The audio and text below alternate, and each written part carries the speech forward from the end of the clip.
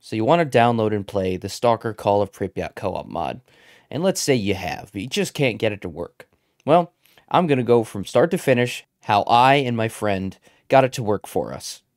It's a bit of a process, but I've been asked a couple times by people to see what I do to get it to work, and that's what I'm going to show you. So, what we're going to do, before we even download anything, is we're going to go into our local disk drive. And inside this local disk drive, we're going to create a new folder, and you can name it whatever you want. I named it Stalker Co-op. In here is where we're going to end up downloading the folder, which it will give us right here, the X-Ray Multiplayer Extension. But you aren't going to have that. All you need to do right now is just create a folder in your local disk drive and name it whatever you want. Do not put it in your program files. After you've got that folder, we'll move on to the next step. The next step is pretty simple. We're going to go to this website, which I have linked in the description of this video. We're going to go to this website, and we're going to click download. That's going to bring up the installer, which you can just put it on your desktop, doesn't matter. It will ask you where you want to install it, and we are going to put it in our folder that we just created, which it should give us this folder. Inside that folder, you should have everything here. After that, I'm going to have you run the XRMPE launcher updater. This is going to bring up your launcher and update it, and it's going to ask you to download like a 7 gigabyte update for the launcher itself. Go ahead and let that run and download everything it asks you to. It may have a pop-up saying you need Windows Desktop Runtime. Go ahead and click yes and let it download. After you've got all that downloaded, go ahead and run your launcher, and it should bring up this menu. Now, for you, if you click play, nothing's going to happen. It's not going to bring anything up. Nothing's going to work. What you need to do is you need to go into add-ons, and you're going to have these here. You're going to want to go to the Call of Pripyat co-op and turn it on. This is what activates the Call of Pripyat main campaign and makes it available for you and others to play. Then, after you have that, you're going to go here, and you can set cooperative. You have defense and you have cooperative. To play the Call of Pripyat campaign with friends, you want to set it to cooperative. And then you can choose your difficulty and all that. This is the number of players that you can have, all the way up to 4, all the way down to 1 if you want to play by yourself. You can set a password and a name for a server here. So after you have your add-on activated, you've put all this in. This is saves from whatever you'll have in the game. And you've got your number and all that set. Do not click play. We're not at that point yet. Unless you can speak Russian, unlike me, I cannot. You can go into your settings here and click the launcher language, game language. I have it set to English.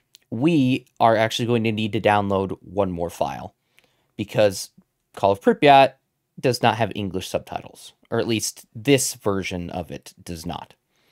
So I'm going to leave another link in the description for a Google Doc that you will need to download a file from. That file is right here. It is the xxenglish.db. Once you download that file, we're going to go into our X-Ray Multiplayer Extension, which is whatever folder you named it. And here, we're going to go into Game, Localization, and drop it right here with this other file, xrussian.db. We'll just drop it in there. That will make it so that you will have English dialogue and subtitles, if you wish to have the subtitles.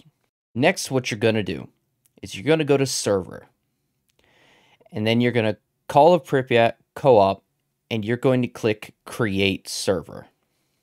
For me, I'll just click on a save I already have. But you're going to create your server. It's going to bring this little pop-up. It's going to take a little bit, but then it's going to bring this up. This is your server that you are hosting on your computer.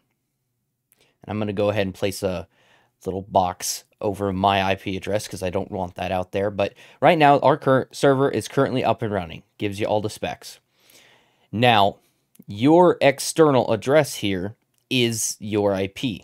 That is not going to be entirely relevant because we're going to have to use an external program which I will also link in the description, to create our own link, so to speak. So while you do have a server open, they do need your IP address. Well, you're going to need something that will be able to create a LAN between everyone who wants to play.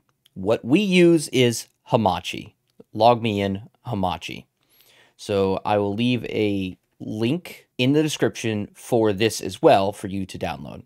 Once you have Hamachi it installed, you should be able to click on it and it'll bring up this menu. Now, you will click the power on button and it should create, you should be able to create a little group that you can invite others to. And this group is how you will be connected through LAN. Now, what they're going to do, all you need to do is have it on, and this is all for them to get your computer's IP. They're going to right-click on your computer, and they're going to copy the IPv4 address. After they have that, you can then go back to the home page, and we can finally click play. After a short little introduction of screens, we will then get to this menu, which is the main menu for the co-op mod. So we're going to go ahead and we'll click play. You'll put whatever nickname you want.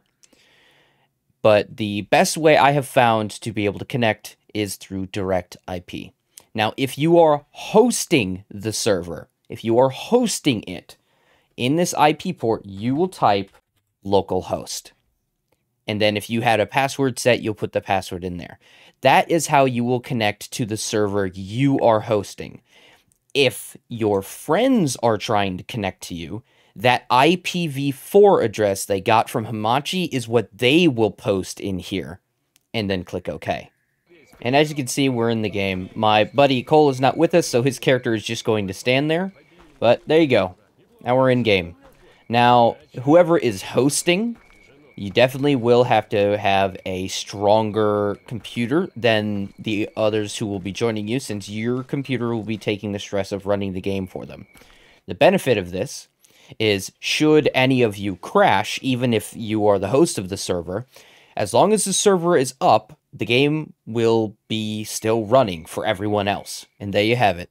That's all you should need to be able to get the game running and play with your friends. If you have any questions, put a comment down below.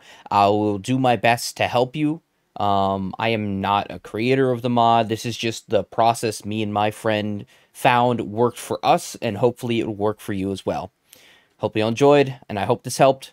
Can't wait to see you in the next one. Bye-bye.